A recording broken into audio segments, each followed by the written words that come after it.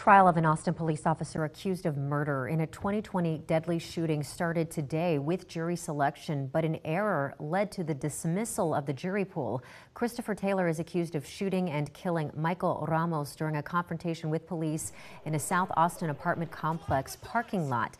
Ken Irvin, one of Taylor's attorneys, told KXAN the doors to the courtroom were locked while the state was conducting jury selection this morning.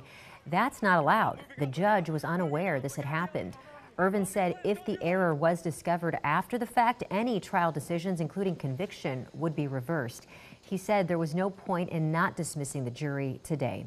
Opening statements are still expected to begin Wednesday for this trial.